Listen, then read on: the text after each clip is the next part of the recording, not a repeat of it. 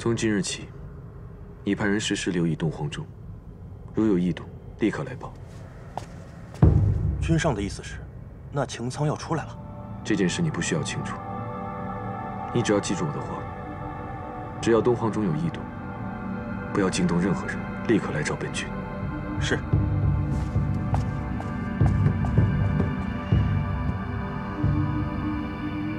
你说你亲眼看到白浅上神往君上的茶鬼里面下药？你真的亲眼看到是白浅上神？奴婢不敢撒谎。怎么可能？他跟夜华是有婚约的，不至于如此啊。对于这位上神和君上的事，素锦始终有个疑虑在。难道娘娘没有吗？你在疑虑什么？你先退下。是。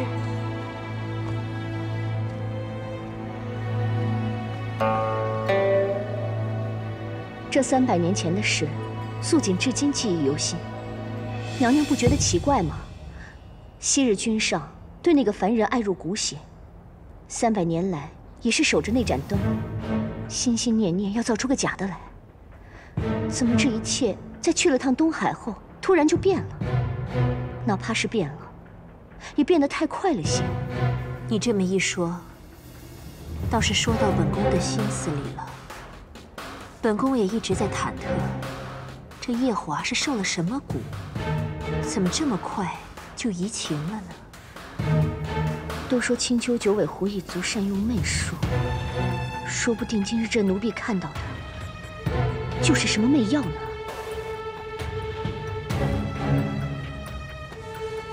现在，这都是猜测。毕竟他是一个上神，又跟夜华有婚约在先的，他不至于如此。就算夜华对他无情，也是要娶的。有件事，娘娘恐怕不知。又有什么蹊跷之事啊？在君上去东海前，青丘的白凤九曾假扮成我的样子，去紫宸殿里偷走了劫魄灯。什么？偷走劫魄灯？嗯。那个白凤九，堂堂一个帝姬，怎么可能做出如此之事？你为何今日才告知本宫？当时三殿下和司命特地来替他赔罪，说是他不懂事，胡闹着玩才偷走了灯，还拜托我千万不要追究计较。我也是看在东华帝君和司命的面子上，将此事压了下来。早就听说这个白凤九顶着报恩的名义，在太晨宫里胡作非为，扰得太晨宫里不得安宁。原以为帝君会嫌弃这个小殿下，没想到还挺维护他的。帝君心思莫测，谁能猜到？不过臣妾想到这件事，是觉得蹊跷。娘娘，您想，白凤九先是偷走了养着素素骨血的劫魄灯，白浅随后就在东海与君上相遇。君上在见了他一面之后，又迅速移情，不再做任何重造素素骨血的事。如此一联系，是否太过巧合了？的确太过巧合。所以，不管白浅是不是跟君上有婚约，我们都应该查清楚此事。倘若这个白浅的心思真这么深，娘娘就应该早一些禀明天君和君上。这种女人，做太子妃或是未来天妃，都太危险了。不错，但是目前这些都还只是猜测。他毕竟是白浅上神、青丘女君，轻易得罪不得。那位上神已经来天宫2次了，都没有拜会过我。今天我倒要去见见他。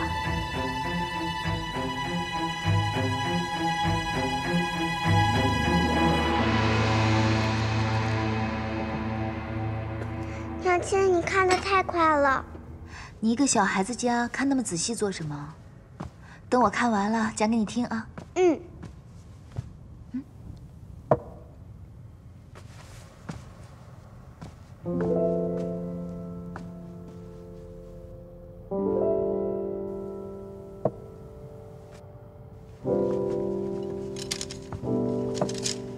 娘娘，都起来吧。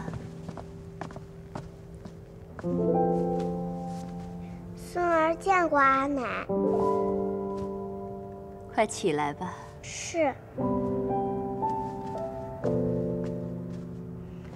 臣妾见过君上，见过上神。白浅上神，乐须娘娘，按礼数，我应该给上神行礼请安。但鉴于你跟小儿的婚事，你我行礼请安的事，就两两相抵了吧。还是随了夜华这处的辈分吧。白浅见过乐须娘娘，那我就受了这未来儿媳的礼了。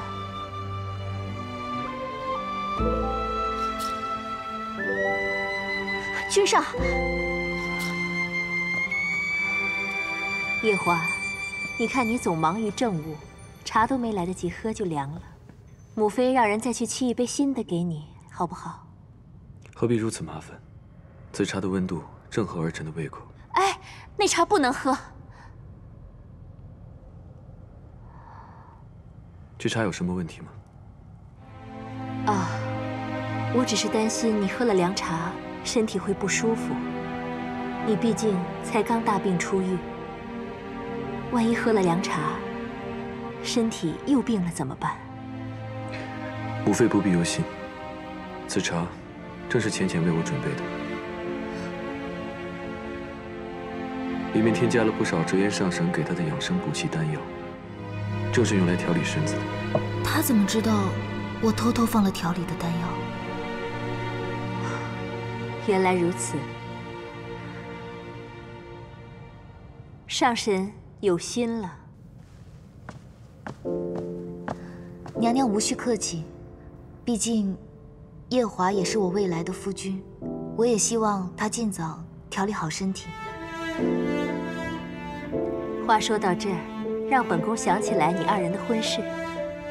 上神已经先后来9重天2趟了，如今也没有要走的意思。要不然，把婚事提到日程上来吧，把这桩喜事提前办了。一来合乎天族的传统，二来也算了了天君和夜华父君的心事。上神意下如何？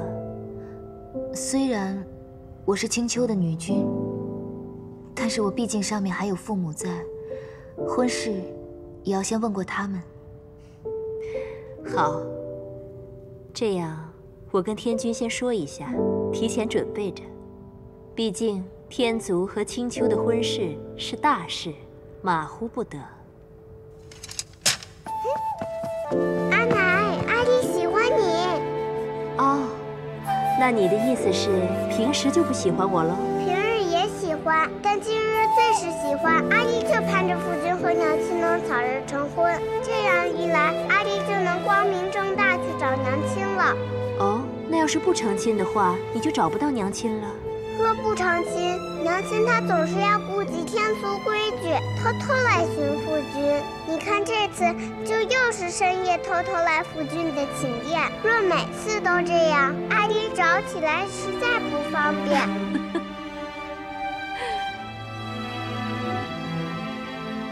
夜华，怎么总是不讲话呀？正如母妃所言，此乃天族和青丘的大事，须得由天君和胡帝商谈，急不得。你心里有数，便是最好。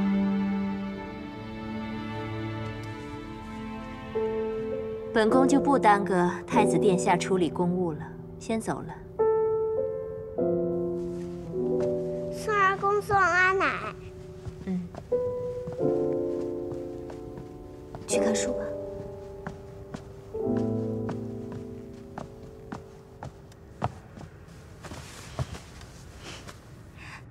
你怎么知道我在你的茶里面下了调养的丹药啊？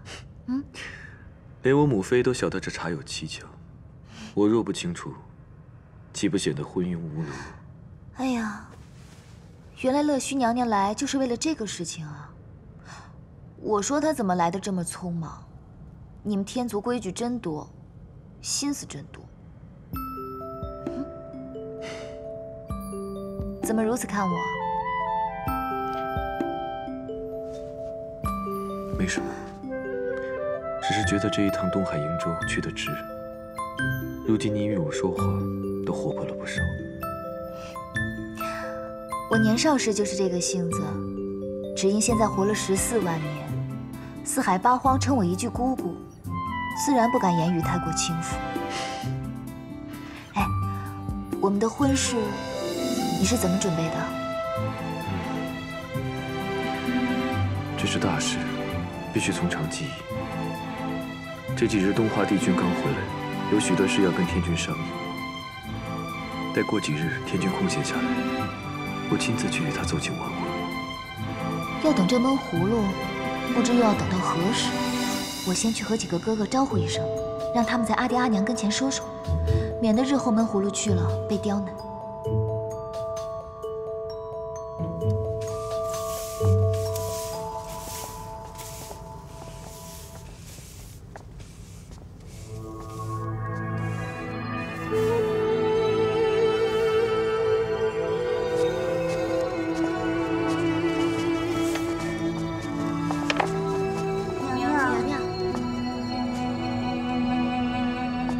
你们这是在做什么？是在准备小殿下的生辰吗？君上素来不喜这等大红色，去换了吧。是君上亲自吩咐下来的，说青丘的姑姑即将嫁过来了，叫我们准备着。是这个道理。毕竟姐姐她是青丘上神，又是君上未来的正妃，马虎不得。稍后我回宫，势必也要与君上和乐须娘娘商量看看，如何准备这迎娶正妃的大礼。快去吧。是。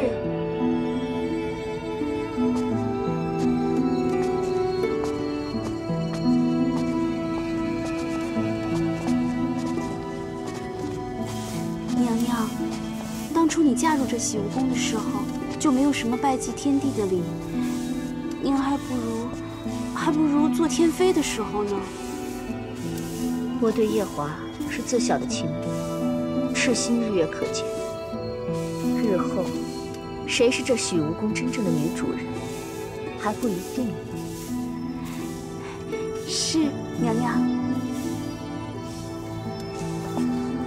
夜华，你已经打定主意完婚了，那我们商议一下，这聘礼，还有迎亲的礼仪，这可是大事啊。是。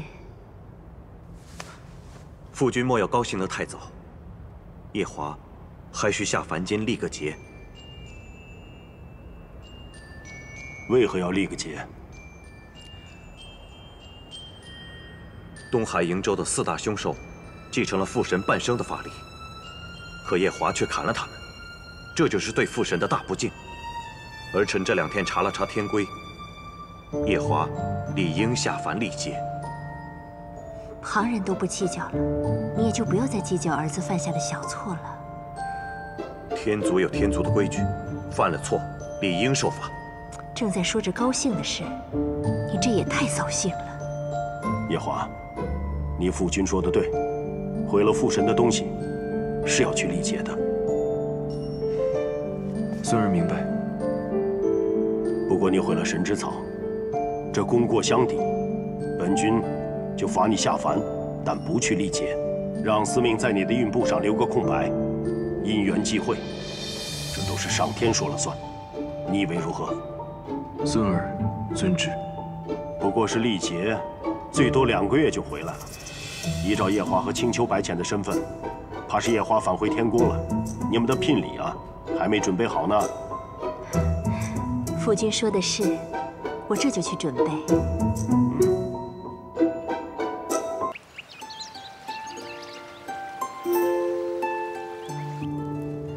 姑姑，你真的要嫁给太子殿下呀？反正迟早要嫁的，早一些又何妨？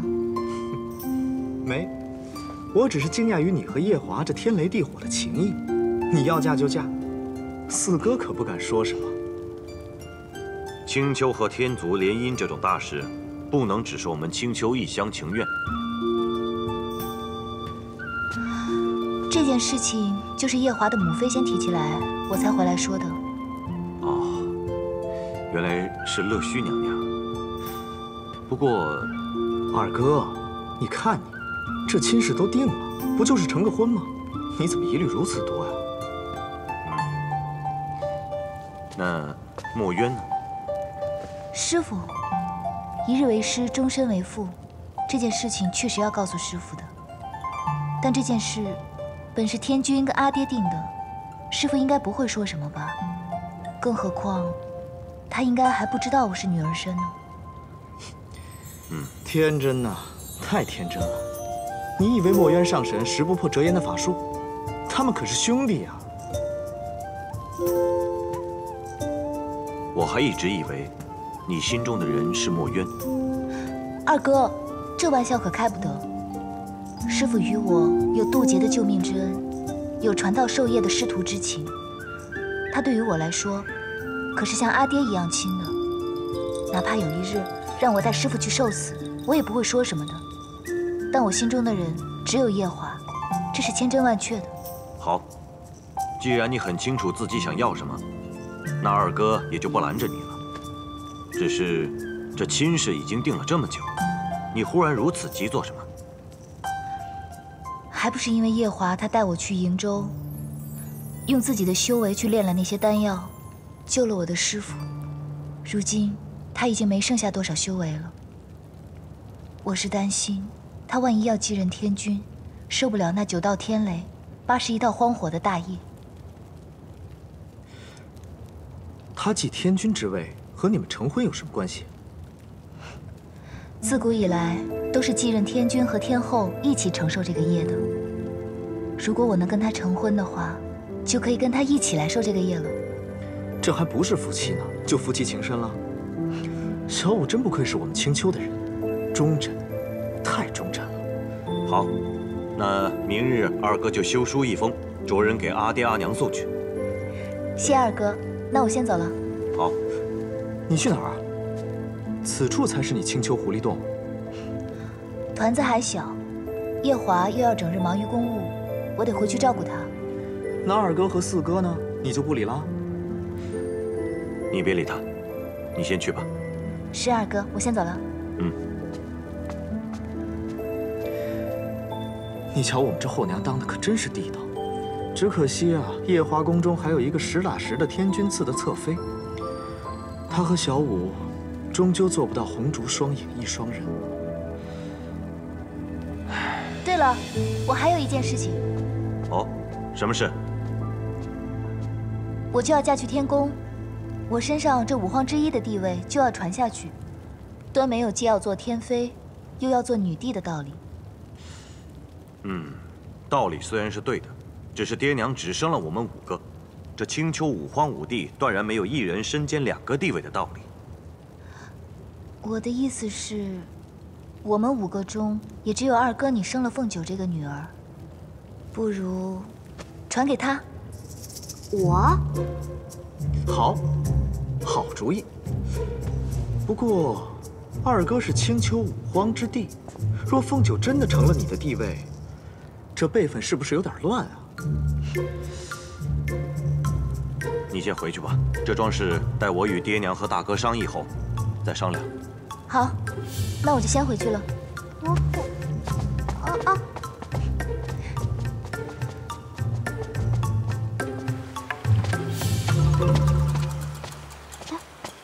我，你找我到底什么事啊？你爹又打你了？哦，没往死里打我，到底什么事啊？具体的呢，我也不是很清楚。只不过三殿下的那位红颜知己，托我给你带句话，让你去九重天找他一趟。程昱元君？嗯，就是他。程昱元君做事一向很谨慎的，如果不是因为有什么重要事情的话，他不会特意托姑姑来找我的。具体的我就不清楚了，不过我看他的神情，好像还挺严肃的。我不同你说了，我要赶着回天上同团子一起用晚膳呢。你要偷偷上天的话，就找四哥帮你吧。嗯，凤九恭送姑姑。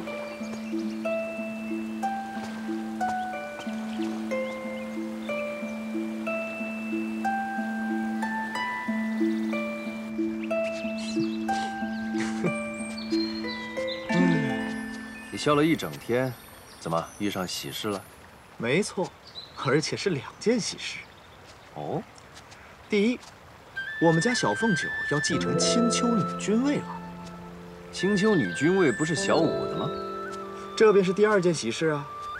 我家小五要嫁了，她这回啊，真是红鸾心动了，亲自找我二哥替她去和爹娘说，而且日子都定了，是9月初2。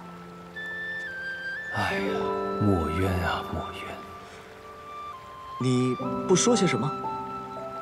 你不惊讶？连我二哥那种人都吓了一跳。有何惊，又有何讶？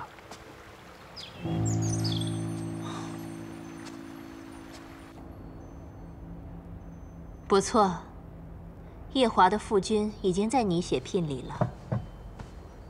本宫也有很多事情要操办。素锦啊，你既是喜无宫的侧妃，又是这宫里唯一的后妃，要帮忙操持起来。安排宫里的奴婢们都准备起来。真是好久都没有大喜事了。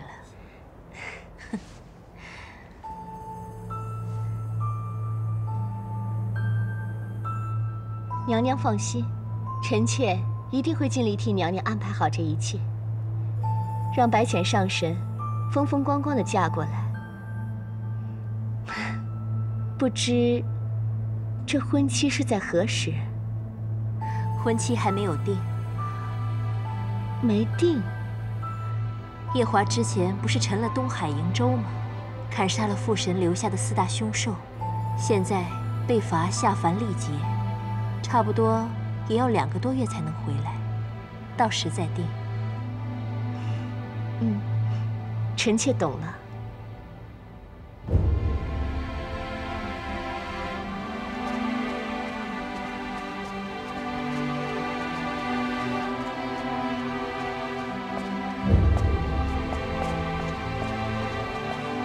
上神，君上可在里面？君上不知上神何时回来，让我留在此处，待上神回来之后，将上神带到君上那儿去。搞得这么神秘。上神请。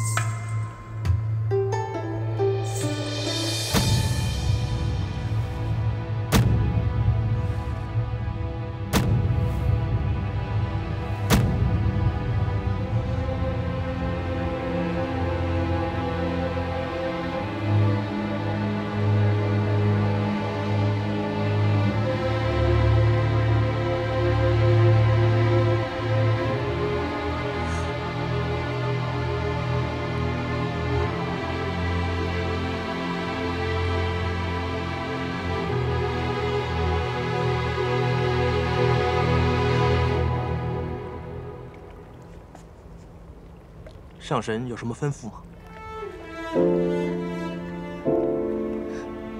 没什么。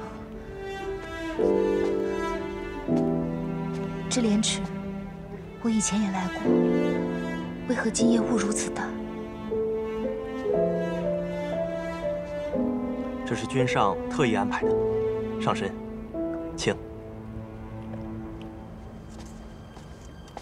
臣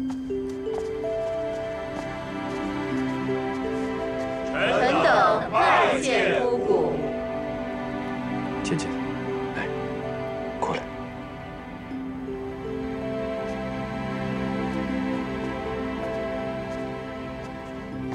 芊芊，这些都是天族各位神仙。白浅见过各位。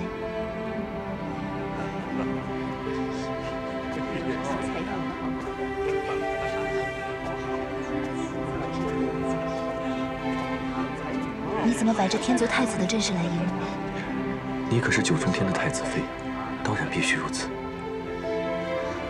没想到你这个人有时候……什么？还挺讨人喜欢。只是讨人喜欢吗？阿离拜见夫君娘亲。快来。娘亲怎么又偷偷跑来这里了？阿离以为要好些日子见不到你。娘亲去青丘找你的几个舅舅了，让他们安排安排，让娘亲尽早嫁给你夫君。真的太好了！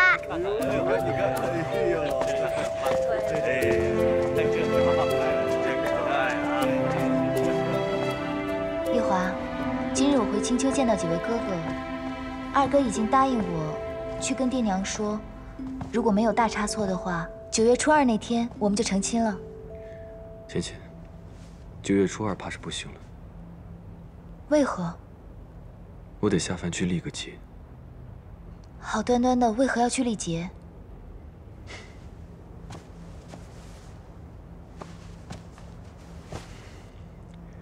此次下凡，和东海瀛洲那4头凶兽脱不了关系。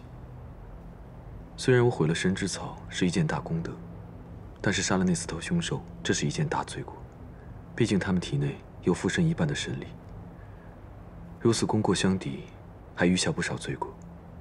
我便得接受惩罚，下凡去历劫。竟然是因为那4头凶兽。当初他们伤了阿爹的时候，我就十分不待见他们。看起来，他们真是与我命中相克。所以，你这一去要多久呢？在凡间历60年的生死劫，算起来，也不过与你分开2个月罢了。要2个月啊！你8月初下凡历劫，2个月的话，我们就将婚期挪到10月份吧。10月的话，小阳春也是好时候。只是，虽然对我来说是2个月，对你来说可是漫长的一生。司命给你写的契约你可看了？他不会给你写一个3角4角的多角情吧？此次并非司命写的故事，而是按照天君的意思，在我运部上留白。意愿如何，端看个人的造化了。留白？也就是说，没人知道你将历经什么？不错。那我要嘱咐你几句。你说。就算你这次下凡，会忘了身为9重天太子的身份，忘记了洗梧宫里还有一个没过门的正妃，你也万不能娶别的女子。其他的我倒不怕，我就怕你这次下凡历劫惹一些不相干的桃花来。你也知道，我这个人一向爱恨分明，眼里容不得沙子。那若是我在凡间真的惹了桃花，你便如何？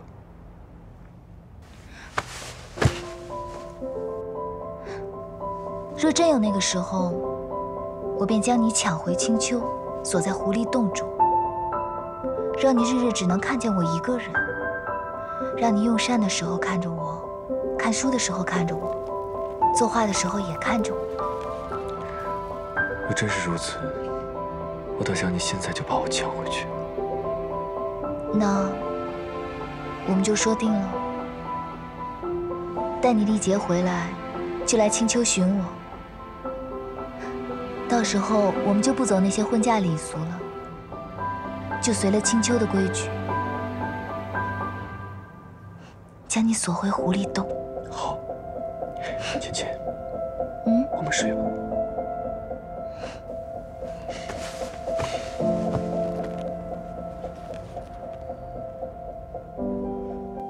你要去天宫？当初我在天宫的时候，程元君对我非常照顾。他这次突然火急火燎的让姑姑带话给我，想来肯定是有天大的要紧事，我不能在这种时候推脱呀，四叔。你说的有理，人家一直照顾你，如今人家要求见你，你确实不应该推脱。不过，你爹严禁你离开青丘。可是四叔你能走啊？你悄悄带我走，只要我在你身上，就可以躲过我爹在山谷设的仙障。带你走没问题，可是你要记得，这件事是瞒不住的。你这么一逃走，你爹肯定会去捉你的。而且你想一想，你这么费尽心力的逃走，肯定是要去天宫的。到时候你爹找都不用找你，直奔东华帝君那儿去了。我这次去不是去找帝君的。哎，算了，等我爹发现再说，先脱身要紧。四叔好不好呢？四叔，四叔，好好，你这丫头，四叔就成全你一次。多谢四叔。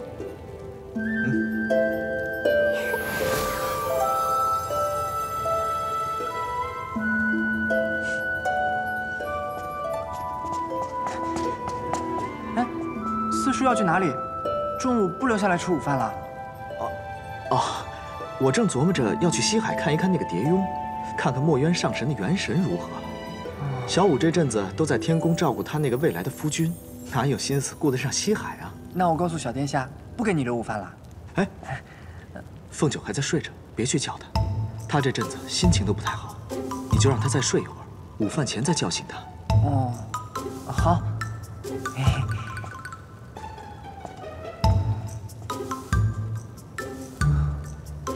四叔今天可真体贴呀！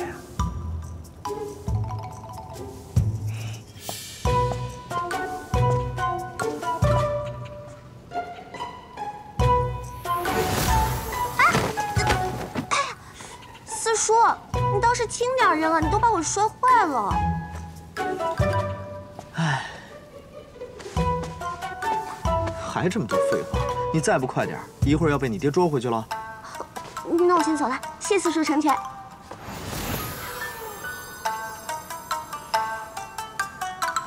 既然都找借口出来了，现在回去反倒麻烦。都是被这丫头连累的，连个吃饭的地儿都没有。算了，还是去找折颜吧。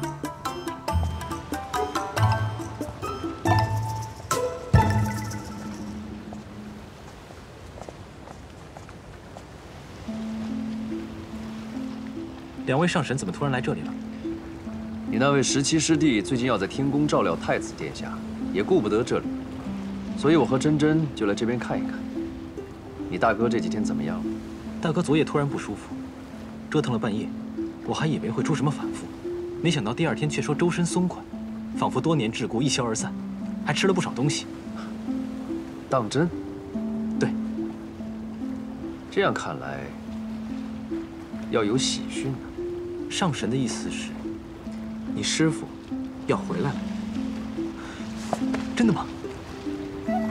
啊，是跌凤失礼了。无妨，快，带我去看看你哥哥吧。啊，请。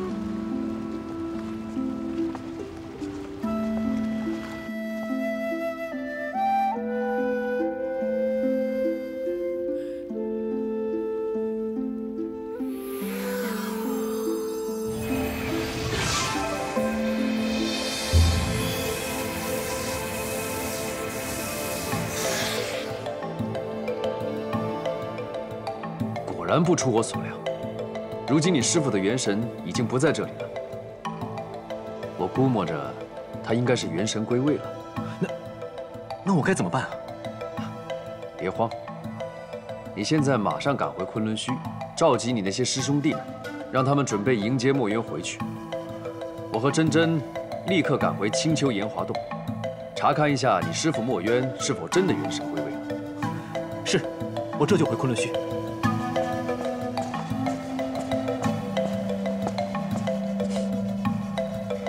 看他的样子，根本不像昆仑虚的大弟子，倒像是个毛头小子。你别说他，就连我现在内心也是欢喜的乱了方寸。快，我们赶快回青丘去吧。去吧。我去见过天君之后就下凡了。为何不让我送你去凡间？不过就2个月。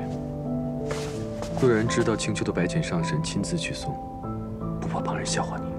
你们天族的规矩真是麻烦。对了，有一个东西要拿给你，这个你拿着吧。玉魂。你可知离境为何把这个给迷谷？应该是因为在东海瀛洲的时候，我救了他和他妹妹。既然你救了他们，这个你收着也无不妥。你不感到奇怪，为何我收得如此痛快吗？你应该是怕离境借着这个来寻我吧？那我先走了。去吧。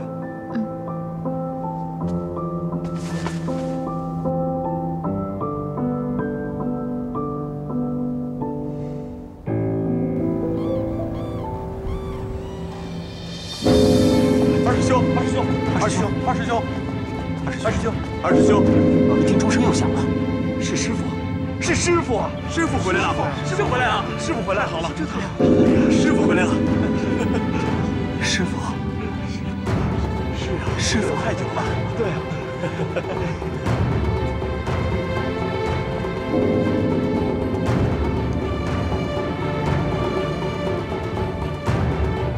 是昆仑虚。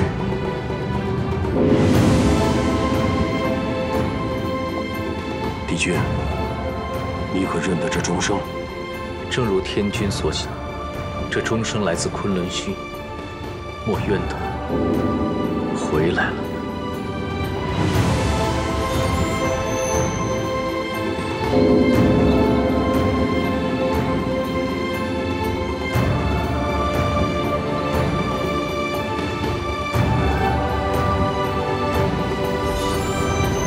小五，大约今日你便能一偿多年的夙愿了。四哥，你是不是也听到钟声了？何止是钟声，我跟你四哥刚从西海赶过来，昨晚被蝶蛹折腾了一夜，所以我就用追魂术查看了一番，发现墨渊已经不在蝶蛹的元神中，所以特地赶回来炎华洞看。啊，墨渊睡了这么久，终于在今天挑了个好日子。师父，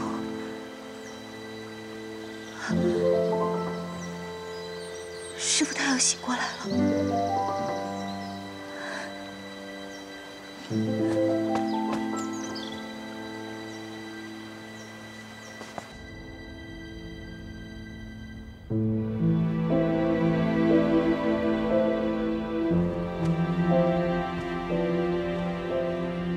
太子殿下，按照规矩，我送你下凡前，你是定要喝下这碗忘川水的。那我们便说好了，待你历劫回来，便去青丘寻我。我们也不走什么婚嫁礼俗了，就随了青丘的规矩，将你锁回狐狸洞。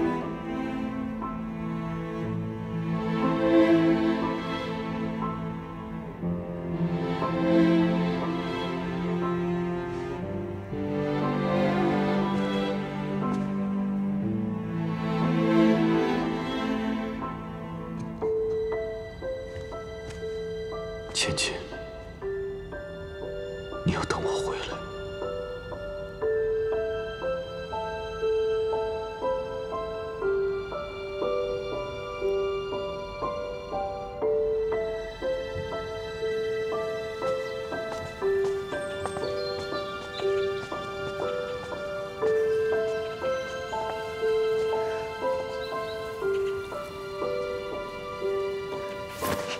哎，你这是要做什么？我想让自己变回男儿身。毕竟以前师父见我都是司音的模样，应该认不得我现在的样子。凭墨渊的修为，早看出你是女娇娥，没有揭穿你是看在你爹你娘的面子上。你真以为你可以糊弄他2万年啊？之前四哥也是这样跟我说的，可我总觉得师父还是见惯我司音的模样。你就别再自欺欺人了，去吧。别怕，快去看看你师父。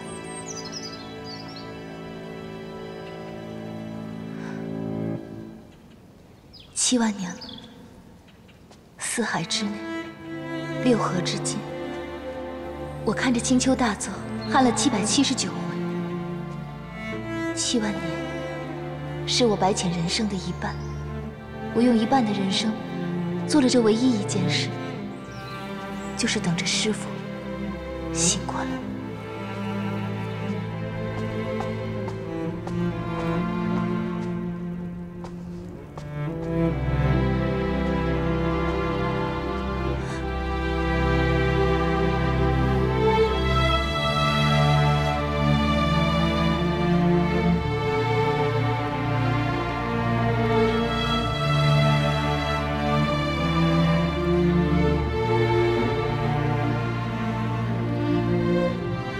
从今日起，你就是昆仑虚墨渊战神座下17弟子，司音神君。师父不要走。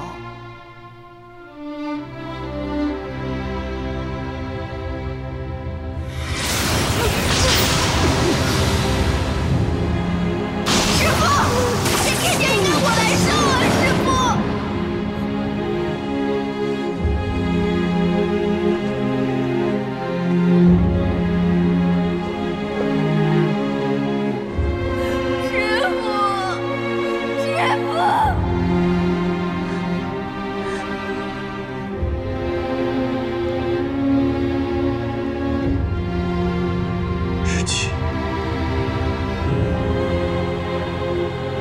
过来让师父看看，你这些年有没有长进。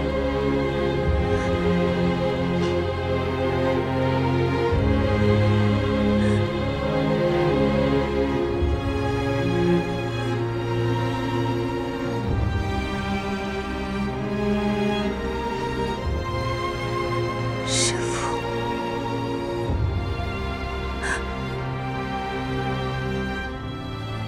果然是我的小世界。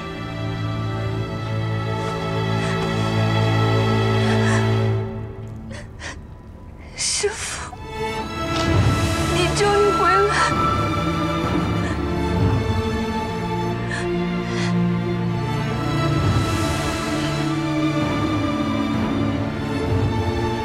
没错，师父回来了。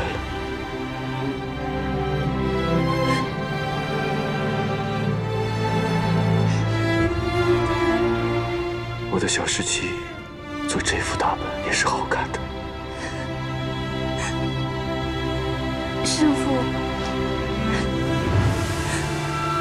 你一点都没变。是吗？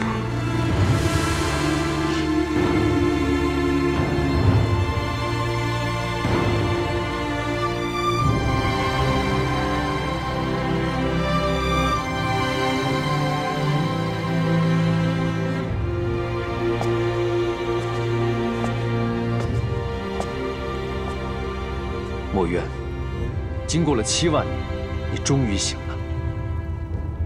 7万年。是啊，说长不长，说短也不短。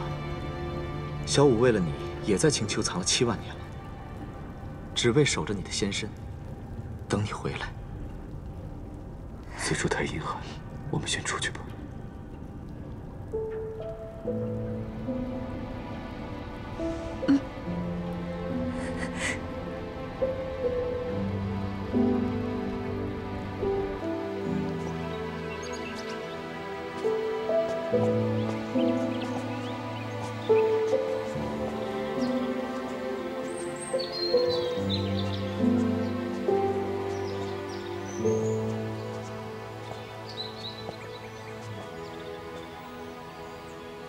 这7万年，想必你也吃了不少苦啊。当初元神被震成碎片，拼凑元神，花了不少时间。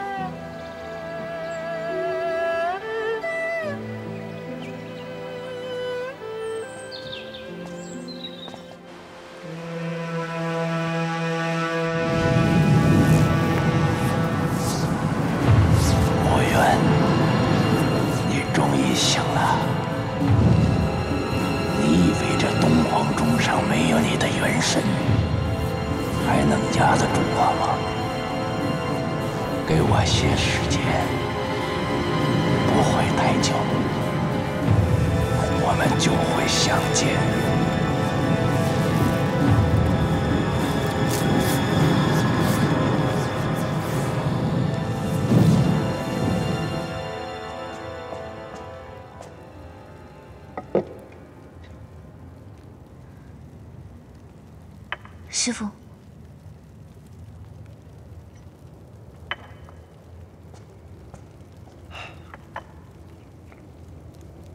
哲言，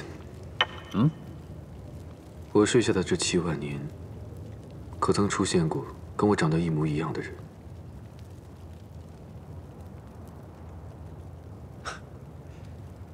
是有这么一个人，你这小徒弟跟他还很熟呢。小17，你认识？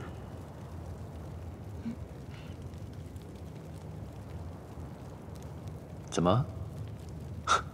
只有到了墨渊这里，你才知道什么叫怕。别不好意思，说吧。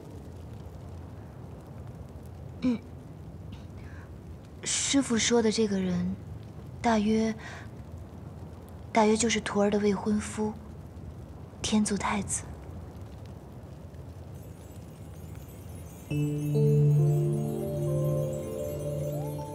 未婚夫，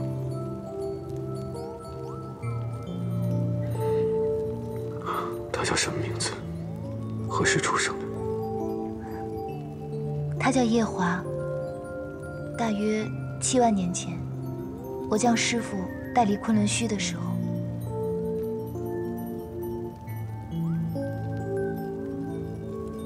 小17，为师的同胞亲弟弟，就真被你拐了。我怎么没听说过你还有个同胞亲弟弟呢？也难怪你们惊讶。这件事，就连我也是在父神仙逝时才晓得。一株金莲，父神。为父先要跟你讲一桩旧事。那年四季摧，天地崩。你的母亲为了不成天的4根大柱子，大大的动了胎气。生产时本是双生子，可也只保住了大的，没能保住小的。那个大的就是你。我还有个弟弟。为父深感对不住你弟弟，就耗尽了半生的法力，做了仙胎，运用仙胎做了一株金莲。如今我即将身归混沌，便将你弟弟的仙胎托付于你。你要把他养护在昆仑虚的莲池中，盼望能有朝一日，他能降生于世间。你和他血脉相连，但愿能有机缘唤醒他，护他周全。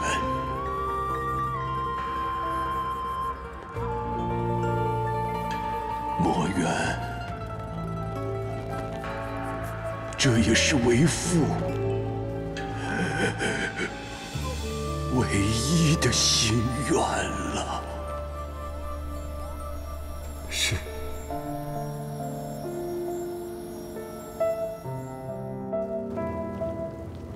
大约是我以元神升级东皇中时，他终于醒了。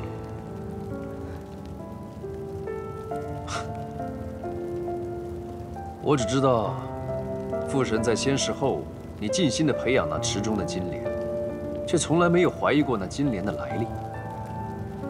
也难怪啊，在你魂飞魄散时，那金莲就哭了。没多久，天族的乐须娘娘就生下了太子夜华。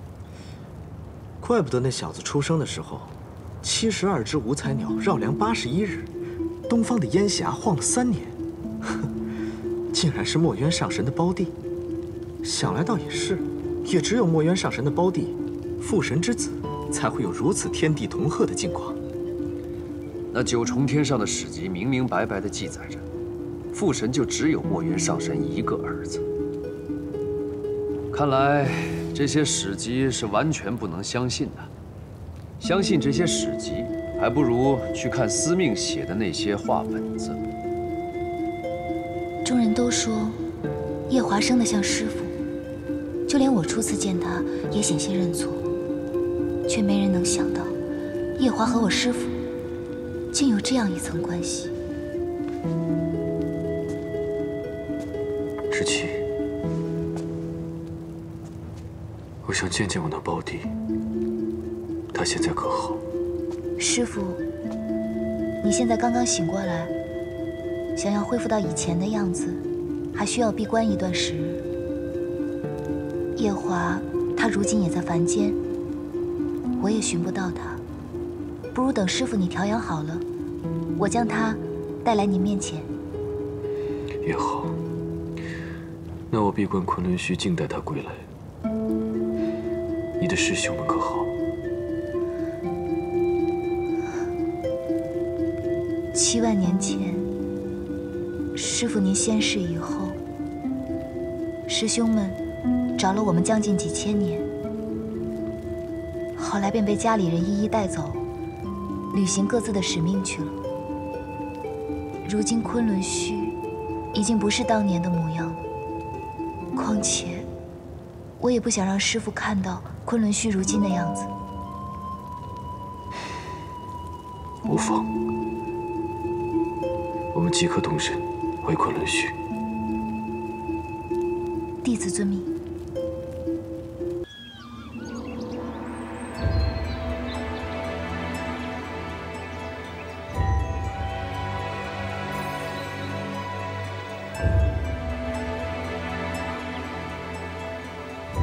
是不是想起少年时我带你上山的情景？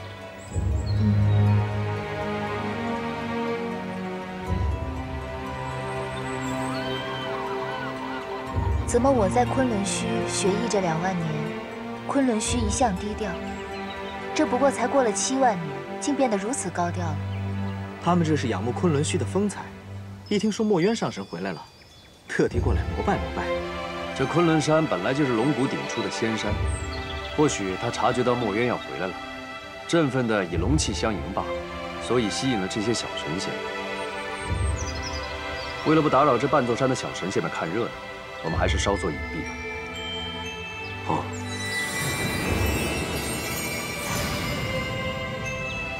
墨渊上神，方才领头的是墨渊上神。恭迎墨渊上神重回昆仑虚。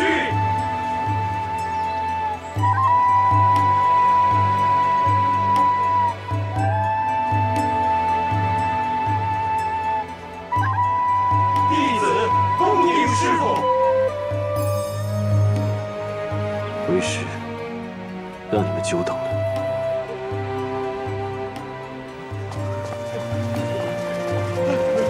师父，师父，师父，师父，师父。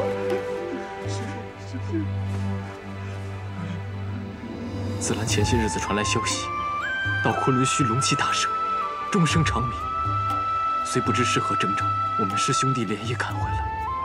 虽然我们不知道师父何时会回来，但我们心里都明白，师父要重回昆仑虚。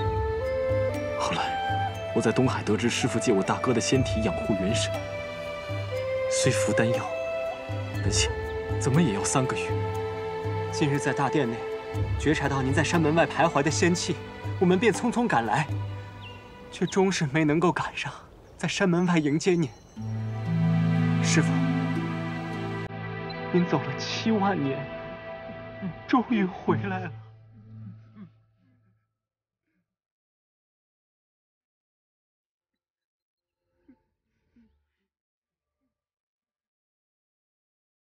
都起来吧。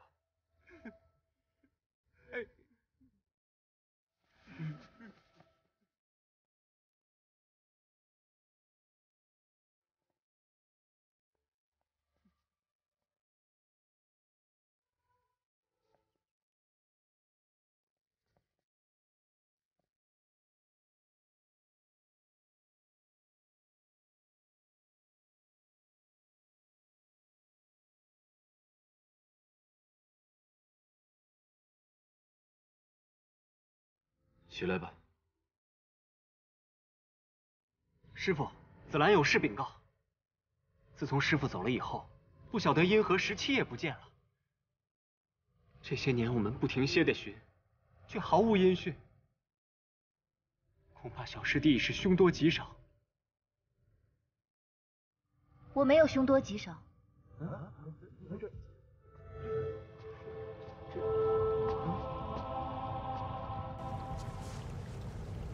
诸位师兄，我就是司音。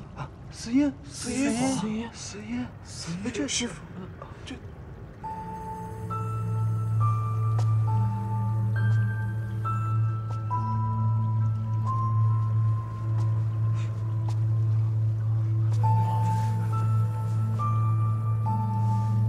师傅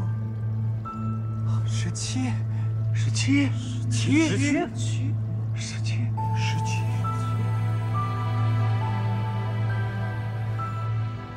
师傅，当年是我给诸位师兄下了药。什么？连夜带着师傅的仙体赶下了昆仑虚。这些小事基本不该瞒着师傅，但刚才16师兄没有提及此事，想必也是为了保全我。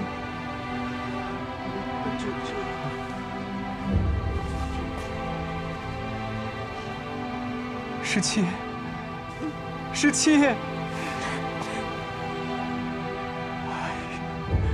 石师兄说过，司音为了躲我们隐姓埋名，这些年我们师兄弟们寻遍四海，找遍八荒，到处找你都找寻不到。师兄们都知道你在躲我们，却没曾想到，你竟然为了躲我们，穿上女装，扮成个女神仙。紫兰师兄，你真的觉得我这张脸是男扮女装吗？你从不与我们共浴，既然竟是这个道理，你竟然是个女孩家。不错不错，就是个女娇娥。我还怕你不敢坦诚，方才见你一身女装过来了，我就晓得了。只是不敢替你说穿呐。啊！原来大师兄你早就晓得，居然还躲在一旁看戏。不敢看戏，不敢。如今17可是青丘的白浅上神，四海八荒之内都要尊称一声姑姑。论接品呢，我还得先行礼问安。所以啊，16，我怎敢妄自给17下定论呢？他不开口，我怎敢先说？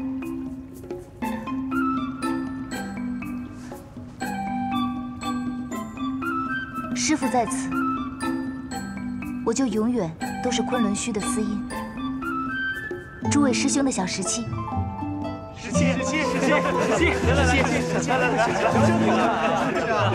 来，17啊，这么多年，我完全都没看出来你是女儿身啊！真是没想到。是啊，我可想死你们了。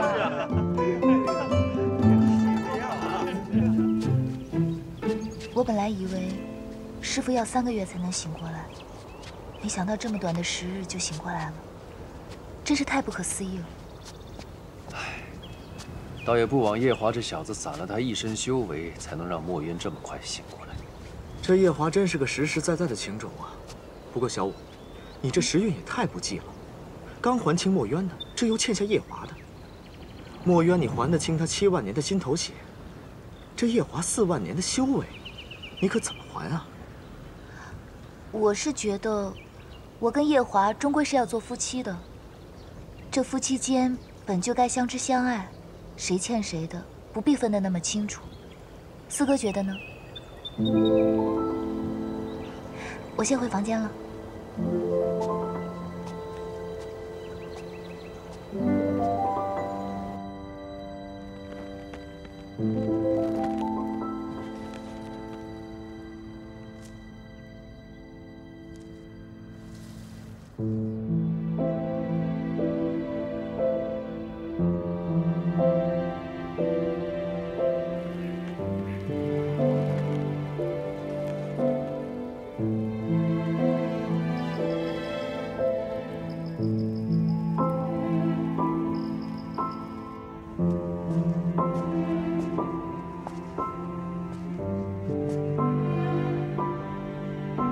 我这趟来带了桃花醉，可否尝尝？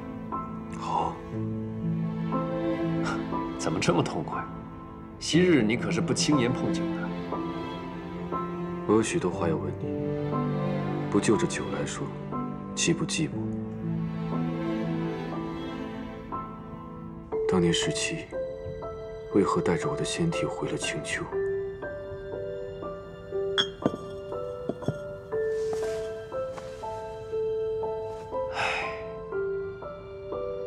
就晓得你要问这个，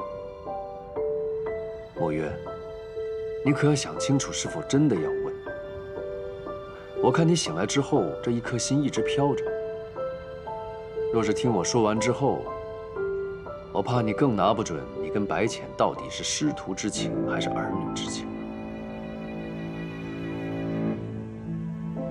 你说吧，我想听。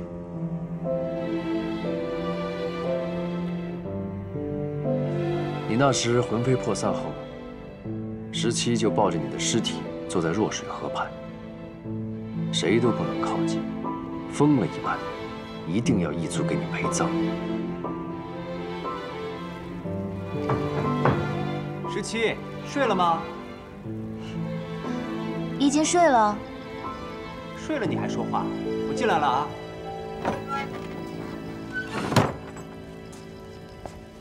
昆仑虚久未有这么多人，客房满了，我的房间也被几个师兄占了。今夜啊，就在你这儿凑合凑合，等明日再收拾新客房。哎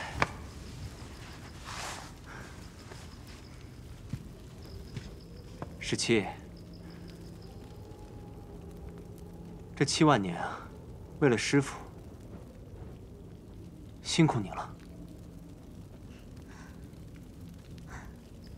昔日我的16师兄，但凡和我说话，一定会挑我的刺。我说东，他一定说西；我说好，他一定说不好。今日你说出这样的话，你还是我的16师兄吗？你是紫兰吗？你呀，活该这么多年嫁不出去。果然是紫兰，也活该你这么多年娶不到妻。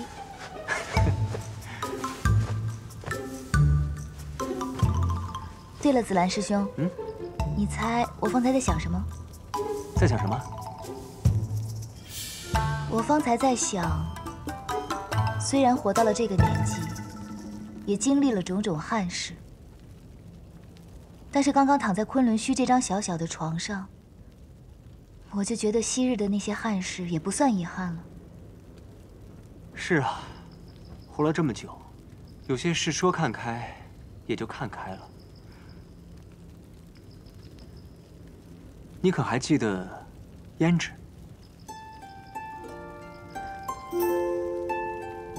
那个异界的小公主。弱水一战之后，就再也没有见过她。我记得这个女孩子善恶分明，挺讨人喜欢的。是啊，特别讨人喜欢。紫兰师兄见过她？这些年在山下寻你的时候，曾有机缘见过几次。听师兄的语气，大概是动情了。来聊聊。时候不早了，早些睡吧。一说到正经的就睡了，不聊了。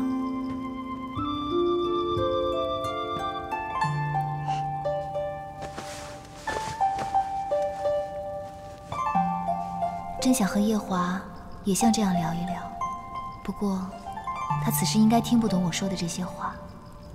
这个时辰，他大约正满周岁了吧？他满周岁时是个什么模样，也不晓得和团子长得像不像。